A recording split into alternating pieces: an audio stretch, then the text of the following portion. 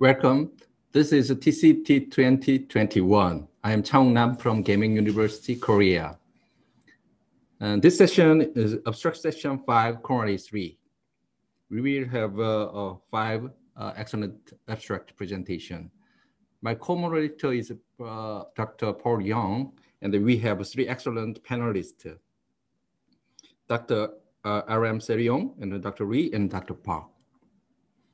And then Dr. Paul Young will introduce each abstract. Please. Thank you very much for the kind introduction. So without further ado, can I invite Dr. Ying-Hsiang to give us the first presentation. The topic is going to be on our diabetic patients with above 0.8 FFR really safe. Over to you, please. Thank you. I appreciate the kind introduction.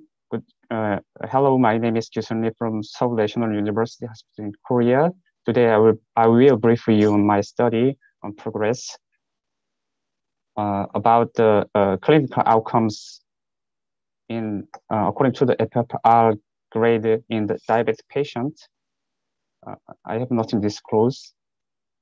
It is well known that multiple factors associated with the diabetic mellitus contribute to the development of atherosclerotic plaque and rapid progression. Cardiac CT as the imaging modality can provide qualitative and quantitative assessment of a coronary plaque burden, detect distinct high-risk morphological plaque features.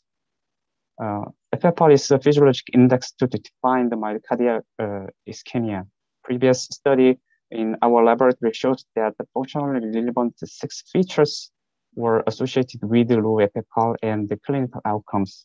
In addition to low FFR, according to our preliminary data, clinical events still occur in FFR above 0.8. However, this reasons remains unclear yet. Therefore, we assume that this event will occur in mainly diabetic population. The coronary plaque features would be related to occurrence of the clinical event. So to prove this hypothesis, first we compare the 5 clinical outcomes between the patient with and without the diabetes. And second, we investigate the difference of plaque characteristics and the burden. Lastly, assess the association between the plaque feature and clinical outcome between 2 groups. This study is the pre-basal and the post-hoc subgroup analysis based on the CTA and FFR multicenter registry. A total of 747 patients with suspected coronary artery disease were enrolled in this registry. All of these patients underwent coronary CT angiography and FFR. Among them, 390 patients with 802 vessels were deferred of PCI. We divided into 2 groups according to the FFR range. The coronary CT angiography images were analyzed to obtain the qualitative and quantitative plaque feature. The primary endpoint was 5-year vessel-oriented composite outcomes defined as composite of cardiac death and vessel-related myocardial infarction, vessel-related driven revascularization. This table shows the baseline characteristics. The mean age was 65 to 66, male predominant. The percentage of patients with hypertension and dyslipidemia were significantly higher in the patient with diabetes. In clinical presentation, there is a statistically significant difference in 2 groups. In patient with diabetes, FFR is slow, slightly low, and diameter stenosis was greater than those with patients without diabetes. This slide shows the 5 clinical outcomes of FFR graded deferral of PCI according to the diabetes status. The risk of BOCO and the MACE are significantly greater, about 3.4 times and 2.8 times in patients with diabetes compared with the patient without diabetes, respectively. This result shows the deferral of PCI in patients with diabetes have poor clinical outcomes. Next, we further investigate whether clinical outcomes is different according to the FFR range. As a result, there is a statistically significant difference of vocal rate between 2 groups in FFR above 0.8 to 0.9 or less. This figure shows the relationship between the risk of vocal and the FFR in default of PCI. This result indicates that the lower the FFR value, the greater the diabetic mellitus effect in clinical outcomes. Next, we compare the plug features between two groups according to the FFR range. As a result, fiber fatty necrotic core volume and plug burden and percent arterial volume and spotty calcifications were significantly greater in the patient with the diabetes. This significant difference is also partially maintained in FFR above 0.8 to 0.9 or less. However, only fiber fatty and necrotic core volume shows the significant difference in high FFR. Previous study reported that the component of high-risk vessel characteristics, which is composed of fiber necrotic core volume, percent arterial volume, plug volume, is well predicting vocal rate in the FFR above 0.8. So we analyzed the 5-year vocal risk according to the number of high-risk vessel characteristics between two groups. The risk of vocal increased in the diabetic patient with one or more high-risk vessel characteristics compared with a patient without diabetes. However, this significant difference disappeared in between the two groups without high-risk vessel characteristics. This result suggests that the number of high-risk vessel plug characteristics are important factors influence 5-year vocal in the patient with the diabetes mellitus and develop PCI. This slide is a discussion point. First, among the diabetic patient with developed PCI, vocal events were higher in the diabetic patient with FFR between the 0.8 to 0.9. In therapeutic perspective, what is the optimal optimal therapeutic strategy in the diabetic patient in 0.2 to 0.9 or less? Optimal medical therapy with risk control, factor control, or revascularization. Second, is coronary CT angiography as the initial screening test for plug evaluation required for in this patient? This is my last slide. The patient with the diabetes mellitus and developed PCI shows poor clinical outcomes compared with the patient without diabetes. There is the difference in clinical outcomes according to the FFR range in patients with diabetes. Number of high-risk vessel characteristics associated with the 5-year vocal risk in diabetic patient with the FFR above FFR 0.8. FFR-guided deferral PCI in patient with diabetes does not appear to be as safe as in patient without diabetes. Thank you for attention. Thank you very much, Dr. Lee, for this very interesting and very relevant clinical presentation. Maybe I will open the discussion. Maybe Dr. Lee, can I ask you to stop sharing your screen first? Maybe we can invite our very excellent panelists to contribute to the discussion. Perhaps I can invite my good friend, Dr. Tanyarat from Thailand, to give some comments about this case.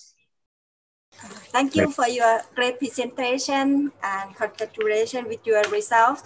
I think it is very interesting study because as we know that the patient who have diabetes have a high risk for the cardiac event and your result got the same as we know.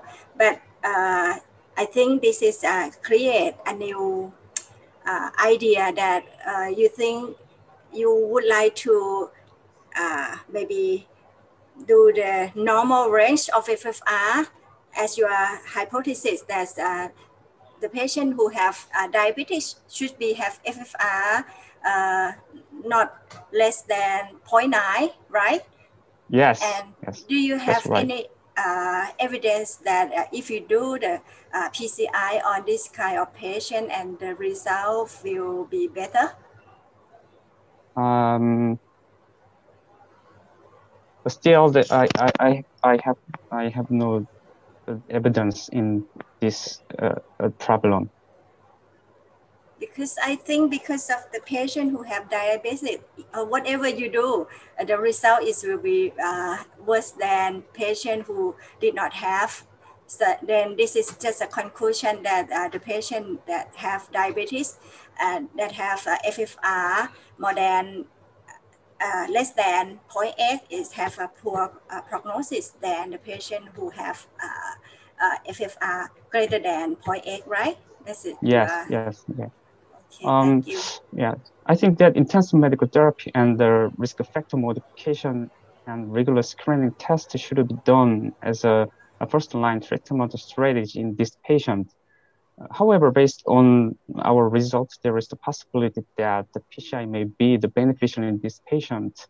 However, further study needed to be confirmed that whether PCI is superior to medical management in diabetes patients with FFR, especially above 0.8 to 0.9 or less. Yeah, very excellent presentation. Thank you. Last year, I have a chance to show the paper intervention about a very similar concept. So yes. when you do the FFR guided deeper in some region, but the plaque, that region has a large plaque burden or diabetes, their yes. long-term outcome is very poor. But unfortunately, we don't have any kind of evidence about the PCI will be better for that kind of coronary region. So we have to wait until the randomized trial about that kind of region subset will be beneficial with the PCI. So right now we don't have that kind of evidence. Therefore, we have to do the intensive medical care and then close observation during the clinical follow-up period. I guess it's probably in diabetic patients, from the message I got, is your threshold of bringing intracoronary imaging is probably going to be lower, isn't it? Yeah. Maybe, I think in the interest of time, maybe I can pass it back to my co-chair to introduce the next speaker. Okay, I will introduce the second abstractor, Dr. Now Yasuda. She will present assessment of diagnostic accuracy by each resting index comparison with FFR. Please, Dr. Yasuda. I'm Nao Yasuda from Nagoya Ekisaikai Hospital. My presentation today is assessment of diagnostic accuracy by each resting index comparison with FFR. Background: strategy based on physiological assessment by IFR for coronary artery disease has got quite familiar. Recently, RFR and DPR were introduced as the other non-hyperemic indices and show strong correlation with IFR, respectively. But there are not many clinical reports. So our purpose of this study was to compare resting indices with FFR and estimate diagnostic accuracy of itself. Method. Study design was a single-center retrospective cohort study. A total of consecutive 1,008 regions was enrolled who underwent both FFR and resting index due to stable angina pectoris during September 2014 to October 2020. We divided regions by coronary vessels and assessed correlation between each resting index and FFR, and analyzed diagnostic ability of each resting index for assessing FFR by receiver operating characteristic curve. Result: IFR group has slightly less medical history in LAD regions. RFR group had diabetic patients little more than others in LCX regions. There were no differences in RCA regions. Correlation coefficient of DPR is 0.8, so that DPR was strongest correlation with FFR in LAD. In In LCX, the correlation coefficient of DPR was 0.9, so that DPR was strongest correlation with FFR, similarly in LAD. In RCA, correlation coefficient of IFR and FFR were 0.78, so they were equally strong correlation with FFR. Diagnostic ability of these resting indices for assessing FFR were quite good and all equally in LAD. Cutoff value shows in graphs. It was a little bit low in DPR group. In LCX, diagnostic ability of IFR and DPR were high, and cutoff value was a little different in RFR group. In RCA, diagnostic ability of IFR and DPR showed high too, but each resting index had different cutoff value for FFR. These values were higher than well-known cutoff value 0.89.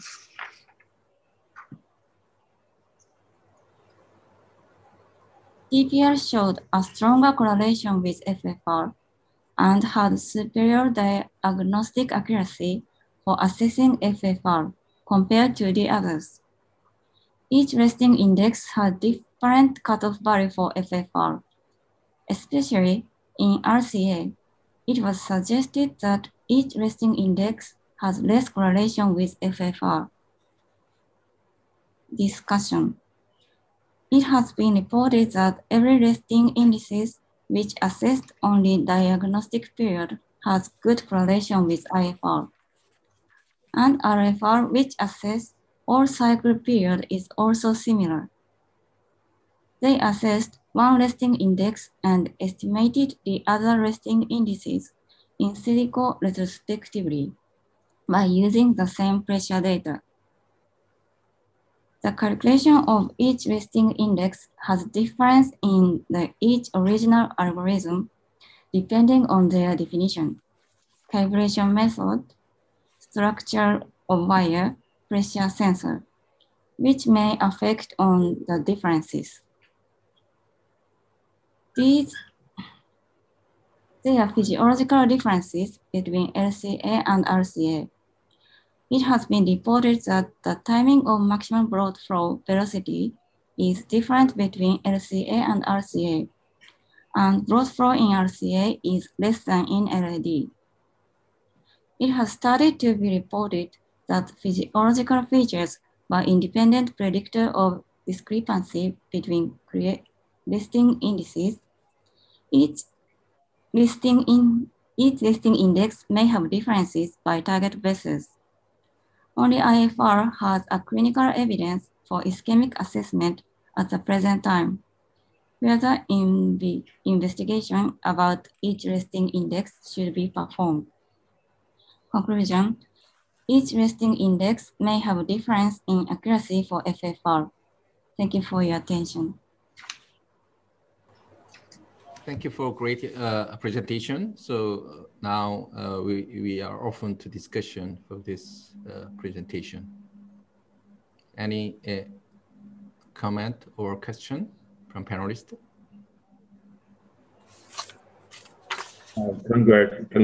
Congratulations. I'm Dr. Lee from Taipei. I think you raised an interesting topic about different resting index compared to the traditional FFR. But I think maybe because of the limited sample size, maybe it's still too early to say it's different or the same between the three types of resting indexes. But my question is, your data is quite consistent to the previous concept, like the index, the FFR is more accurate for the LAD lesions, but maybe regarding the spatial relationship, for the LCX and LCA, the value is not so consistent. Well, value of these two kinds of vessels. And I think your data is still based on this concept. So my question is for you is, do you think if the value in your data you emphasize, the DPR is stronger correlation to the FFR, what kind of methods will make your hypothesis possible? I mean, if the DPR is really better, which kind of the reason you will convince us? Thank you for your question. So you mean why DPR is better? I think wire of DPR, opted wire is better than other two wires. So they have less noise or drift. So this is one reason why DPR's value is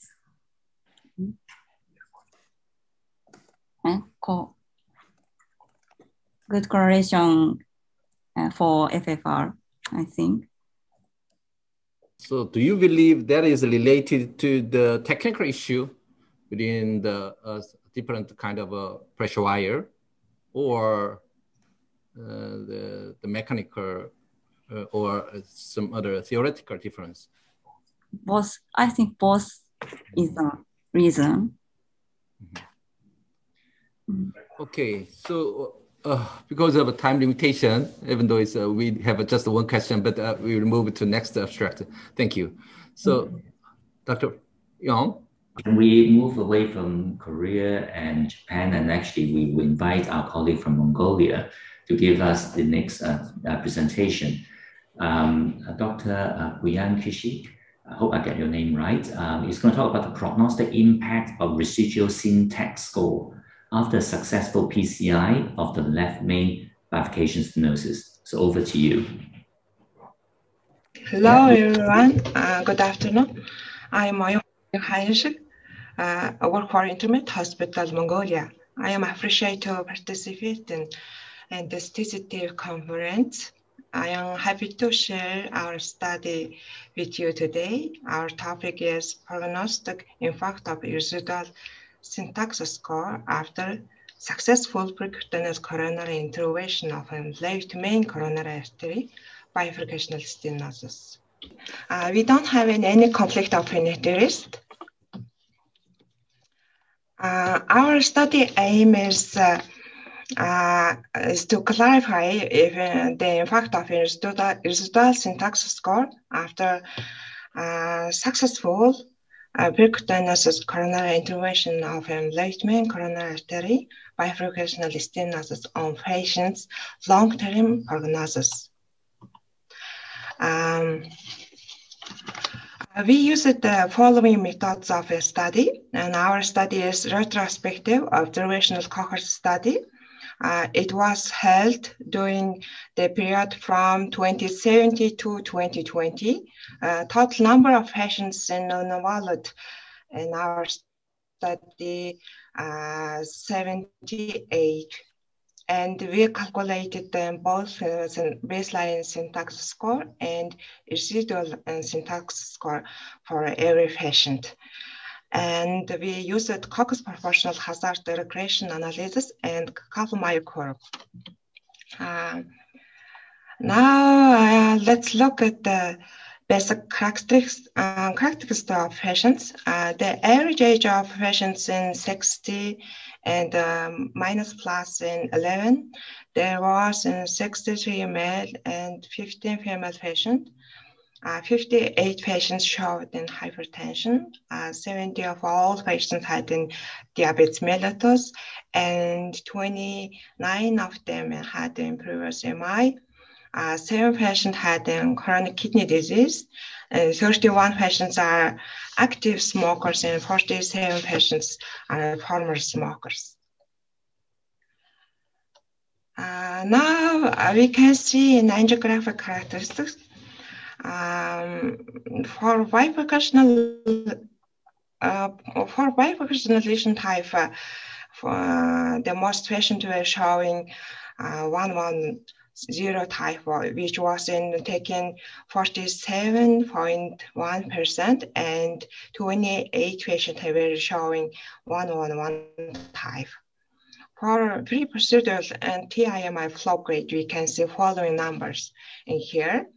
The median of syntax pre-syntax score was in 28 minus plus and 9.2. Median of residual and syntax score 2 minus plus and 3.1. Procedural and characteristics. We use it in following technique. We can see in post-procedural TIMI result, 75 patients resulted in TIMI 3 grade, and only 3 patients show TIMI 2 grade. Medina classification and post-procedural cerebral syntax score was not associated with all-cause mortality in the long term. Also, Kaplan-Meier curve estimation didn't show a significant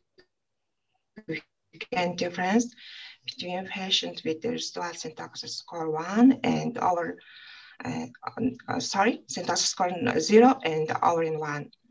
So, successful PCI of left main coronary artery bifurcational stenosis substantially decreases total syntax score. Residual syntax score after PCI of left main coronary artery bifurcational stenosis is not related to long-term patient prognosis. Okay, it was my presentation, and let me finish in here.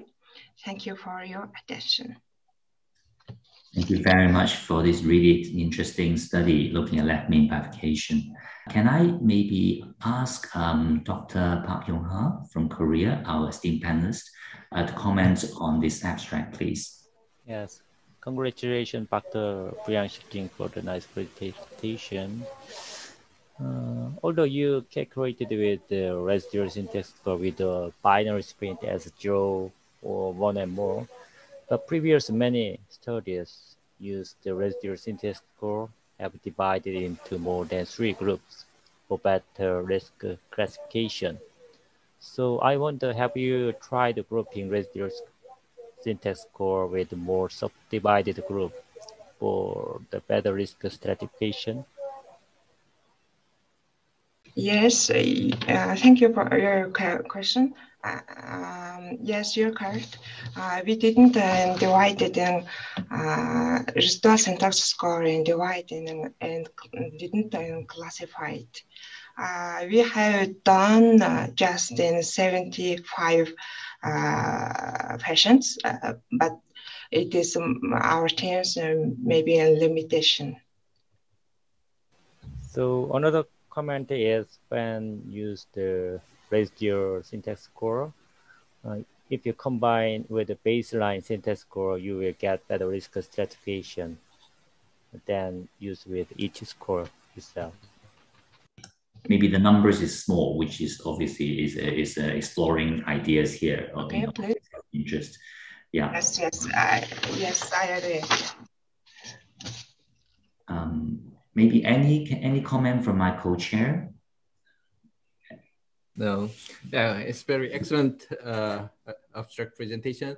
But as you mentioned that the very limited number of patients included, so we cannot conclude whether there is no benefit using the residual syntax score or not in this current one study.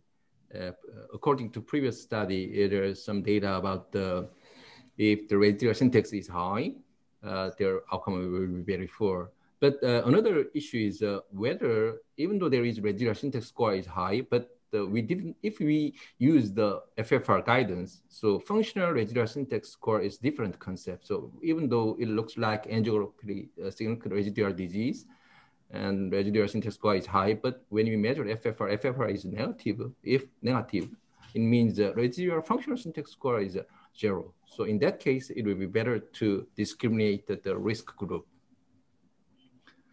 Okay, anyway, it's very excellent abstract.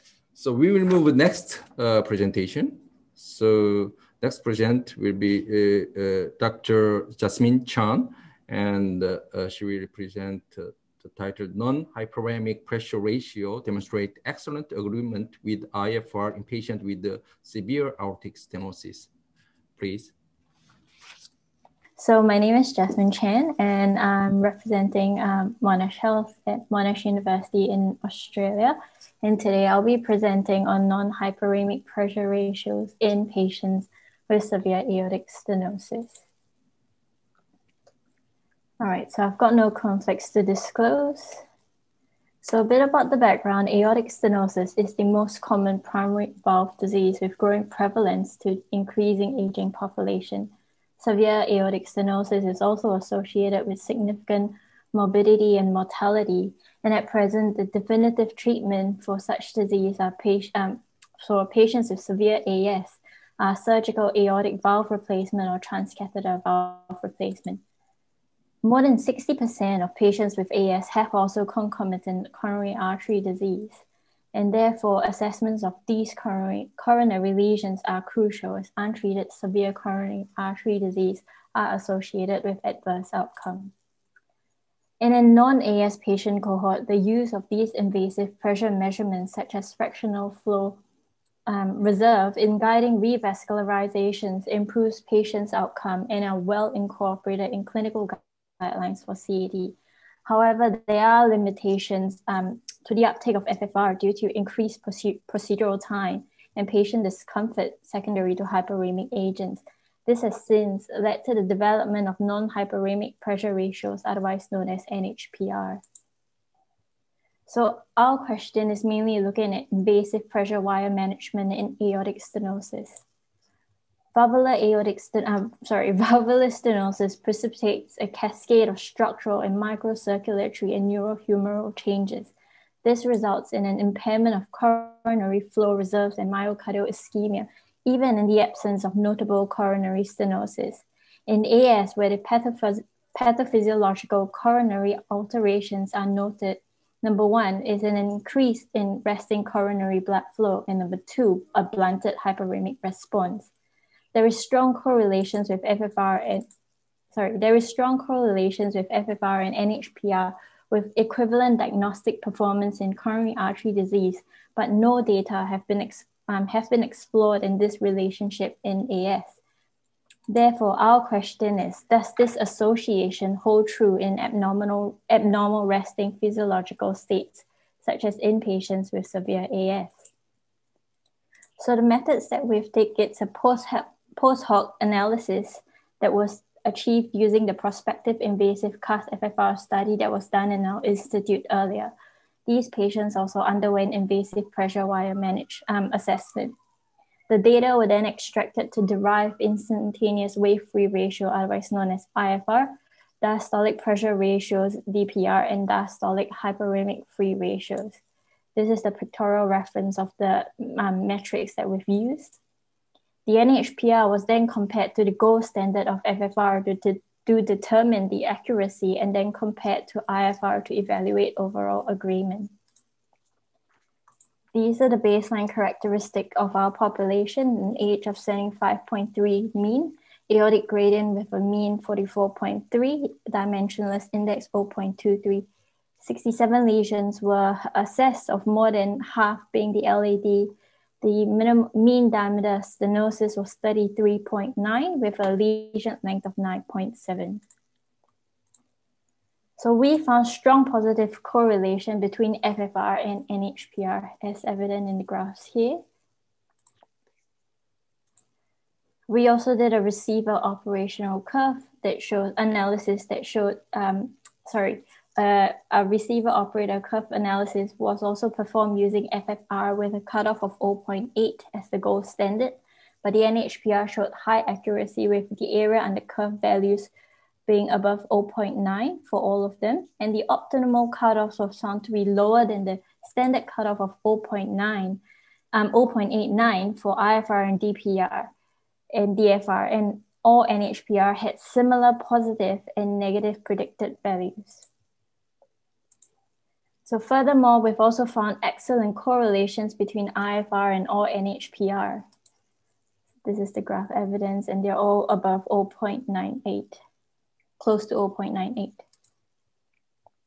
So our discussion point is, are these data enough to reassure clinicians that NHPR can be used in patients with severe aortic stenosis to assess coronary artery disease severity? Our second point is, if we were to use this NHPR, should we reevaluate NHPR cutoff values for identification of ischemia? Thirdly, given that NHPR are independent of hyperemia, should these ratios be preferentially used in patients with severe aortic stenosis? So the conclusion of our study demonstrated that even in patients with severe aortic stenosis, all NHPR demonstrate strong correlation with FFR in patients, and there is excellent agreement in between IFR and all diastolic NHPRs. Secondly, NHPRs can be used interchangeably amongst all these other rations of NHPR, and this suggests that the measurements need not be taken at the exact point of diastole, as alterations in coronary physiology in AS affects diastole as a whole. Therefore, all diastolic NHPRs can be used interchangeably as IFR and can be integrated into clinical guidelines to guide revascularizations in patients with severe AS and concomitant coronary artery disease. NHPR can also be used as a safer alternative in patients who are unable to tolerate hyperemic agents. However, it's important to note that the accurate evaluation of hemodynamically significant coronary stenosis by invasive pressure assessment remains challenging in aortic stenosis. Do we consider different cutoffs or threshold values for these patient cohort? And another point to note would be the limitations of NHPR, such as pressure drift and the influence of heart rate that can lead to the misclassifications of lesion. I've come to the end of my presentation. Is there any questions? Thank you, Isa. Excellent presentation. So now we will open this presentation to discuss. So any comments from panelists? Hello. Hi. I think you nicely show the correlation between NHPR and the traditional FFR. But my question is the hypothesis you have raised to say maybe aortic stenosis may influence the accuracy of measurement. It could also influence the accuracy of FFR.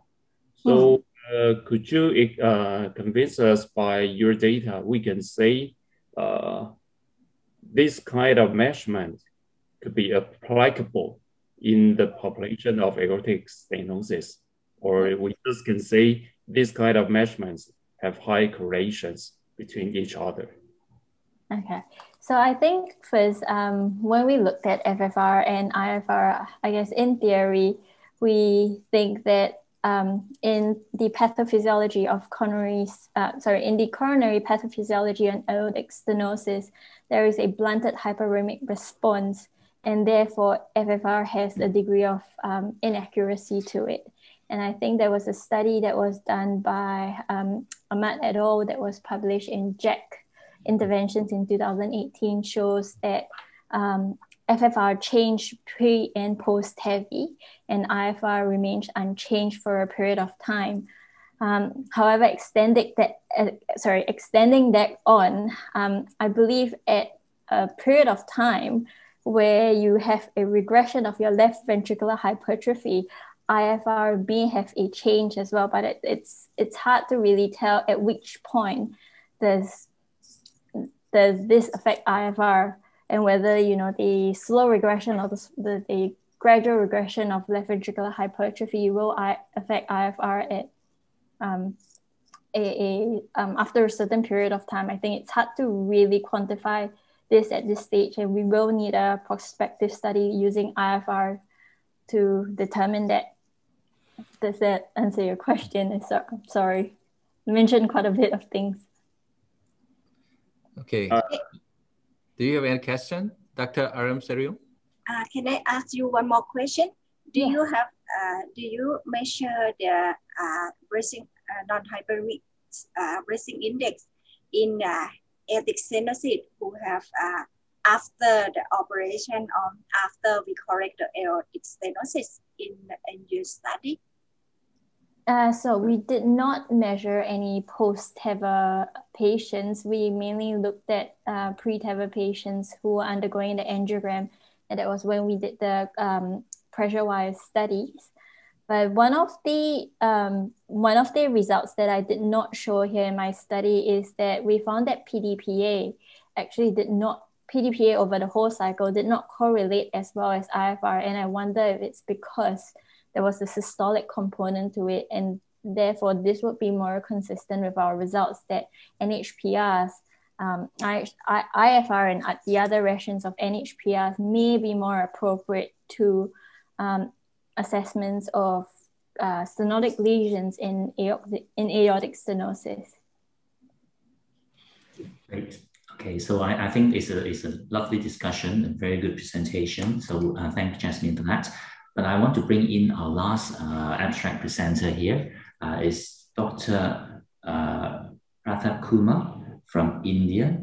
He's going to talk to us about using IVUS guided zero contrast PCI in patients with chronic kidney disease, exploring the feasibility and short-term outcome. So over to you, please. Thank you, moderators and chairpersons and panelists. There's an excellent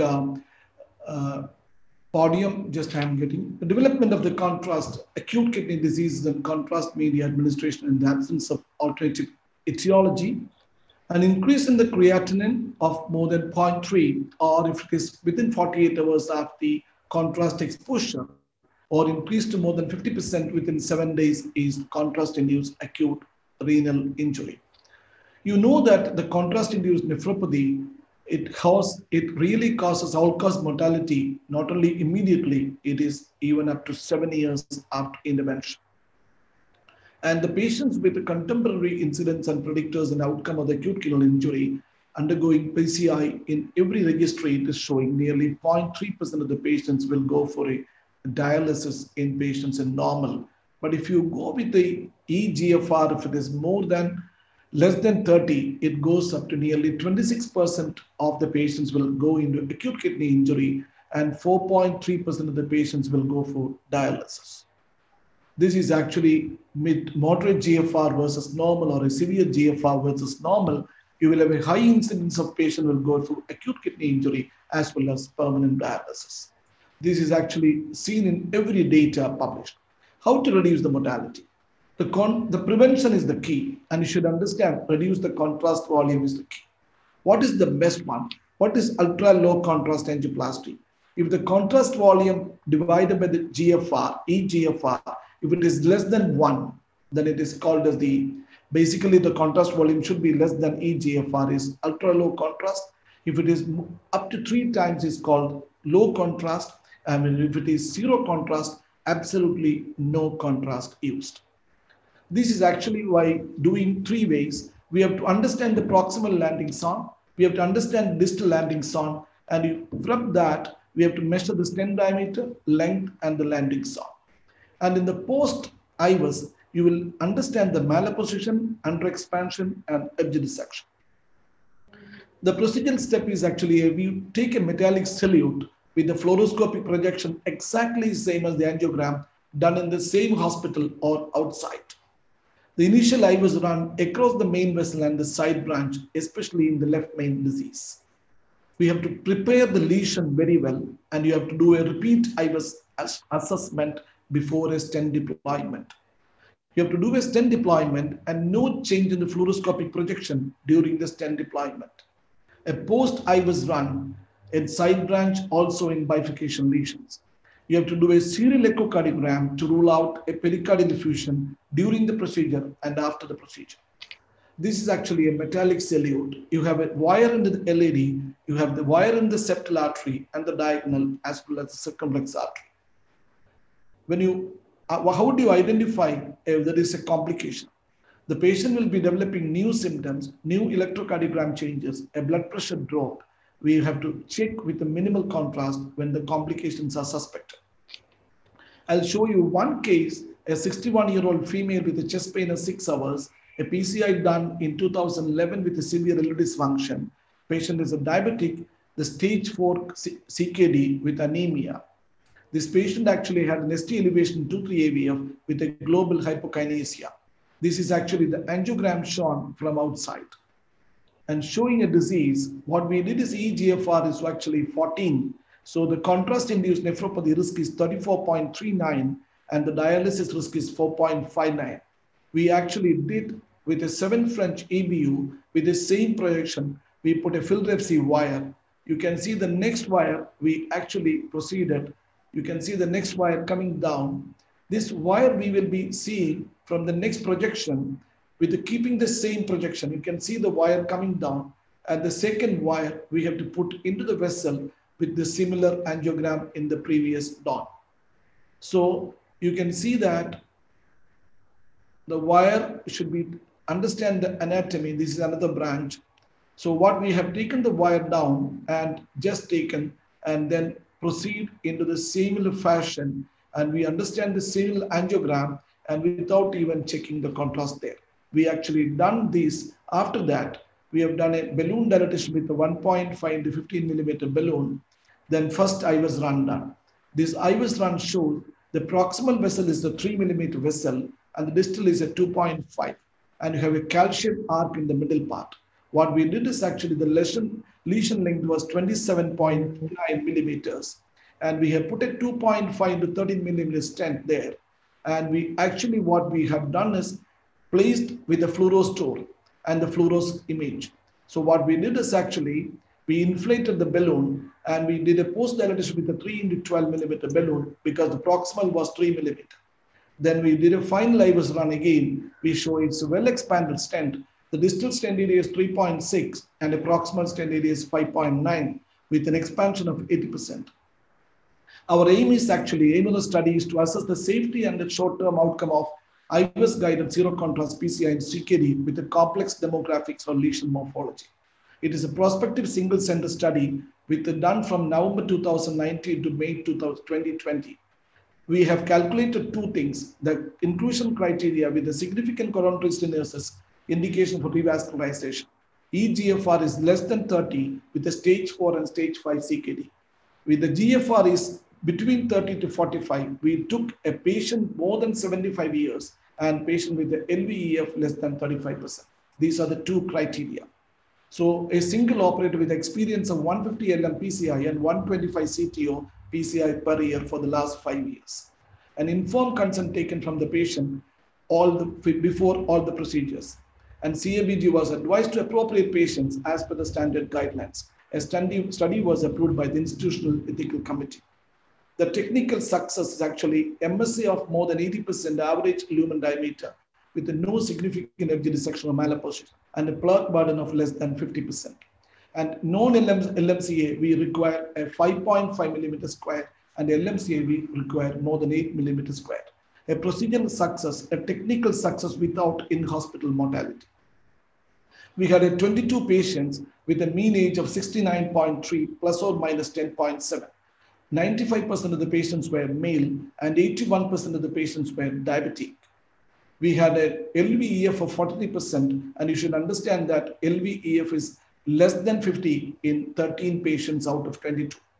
And serum creatinine was 2.7 plus or minus 1.3 in all the patients, and the eGFR was 30.7, that is the mean eGFR. And the creatinine, the risk of dialysis was actually 2.1 and 15.3 was the CIN risk.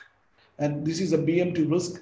And the syntax score was 25.7 plus or minus 15.3. And the syntax score more than 23 was nearly in 12 patients. And the syntax 2 score was 44.9. A calcium arc was present in 9 patients, that is 22.5% of the lesions, 40 lesions in 22 patients. So in 9 lesions, we had 22.5% of the patients at more than 180-degree arc calcium. And the MLA of the non-LMCA lesion was 2.8 and LMCA was 4.2. And lesion length was 35.7 plus or minus 14.2. We had a procedure done with the femoral root in 93.3%, and 1 patient we have done in radial root. Naturally, that was a 6 French catheter. Number of wires used in per vessel was 2.5 plus or minus 0.9, and number of IVs run was 3.1 plus or minus 0.9. A microcatheter is used in 12.5% of the patients, and cutting balloon used in 22.5% of the patients, and a guide extension was used in 3 patients. And number of stents per vessel was 1.4 plus or minus 0.6. LMCA lesion was in 8 patients, and LMCA bifurcation was done in 3 patients, 3 lesions, that is 7.5%. A rotational atherectomy was done in 4 patients, and CTO was in 2 patients. And ISR PCI was in 1 patient. The technical success was 95% and procedural success was 95%. All the patients had a procedural success, but 2 patients, we had to use a small contrast of dye. It made it become an ultra low contrast because the patient had chest pain during the procedure and patient had an ECG changes. The complex subsets was LMCA to LAD was 8 patients, bifurcation was in 3, a rotation was done in 4 patients, 2 CTOs. Lesions were LMCA to LAD in 8, LAD was 11, RCA was 9 patients. No pericardial effusion, no stent thrombosis, no urgent CABG, no blood transfusion, no in-hospital mortality. And CI incidence was 0 in all the patients. 90 days follow-up, 90 days, all the patients were asymptomatic and stable without any events. There was no significant increase in the creatinine levels and none of the patients required dialysis. We continued this study. Now we came up to 30 patients so far. IVS guided zero contrast PCI is feasible and safe in CAD with CKD, and the technique can be used safely in patients with a high risk for CIK, contrast-induced AKD, and in centers where there is an expertise for the performance of complex PCI with intravascular image guidance. Thank you very much. Thank you very much for a really good presentation on the use of minimal or no contrast in this group of very challenging patients. Our center do see quite a lot of these patients, and one of the things that we tend to do is we do a pre-procedure echo to make sure that the amount of pericardial effusion, especially renal patients, are usually some. So we actually quantify that beforehand. And the other tips that I can share is to use the co-registration function in IVUS that you can actually use and therefore also be used for ROMAC. I'm going to open up the discussion to our panelists. Maybe I can bring in Dr. Park. Dr. Park, do you want to comment on this? Do you have much experience in using minimal, ultra low contrast or no contrast in PCI? Actually, I don't have experience of zero contrast PCI. I wonder, I have a question to Dr. Natarajapillai. So, yeah. Yes, how many days after contrast exposure is safe to perform zero contrast PCI? And the another one is during zero contrast PCI, how do you check if the guiding is well engaged? Guide is engaged by you have to see the previous angiogram on your screen. You should have a screen angiogram or an angiogram documented in another computer. And you should actually cannulate the catheter exactly with the same projection, same angle, and just put the catheter. By understanding the calcium and just put the wire inside, you will understand that you are in the vessel.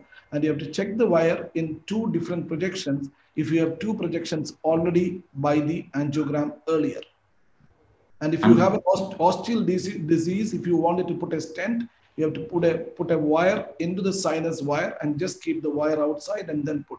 We had 3 or 4 patients who has osteal disease in RCA as well as LMC. The other one basically acts as a walking stick, So I just want to bring in Dr. Lee and Dr. Tanyarat, see if there are any comments from our other 2 expert panels on this case.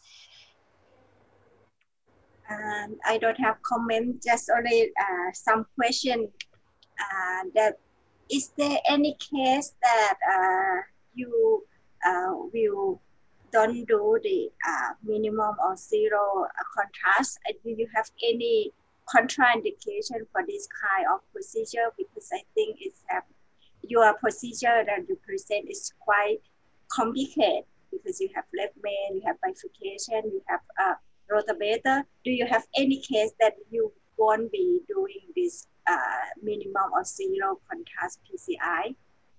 And a patient, actually, any patient with the eGFR less than 30, a patient has a very high chance of dialysis. If you can do a zero contrast PCI, that is always the best solution. And there is no contraindication in that level. Only thing is actually if you are not, if you wanted to do some check and then it will become ultra low contrast because it will be less than eGFR. And whatever the level of contrast, the ideal, the ultimate aim is to use the contrast to be as minimum as possible.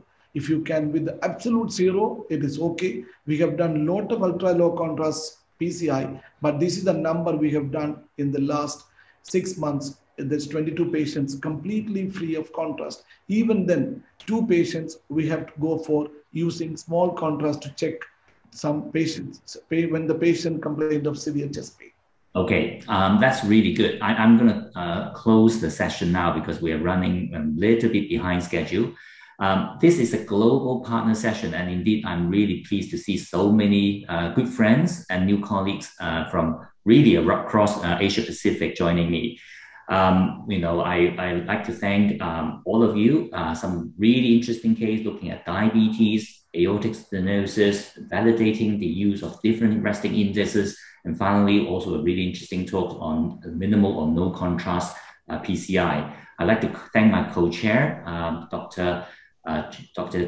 Chang, and also our expert panelists from Thailand, Dr. Tanyarat, Dr. Lee, and also Dr. Park from Korea and Taiwan. Thank you very, very much, everyone.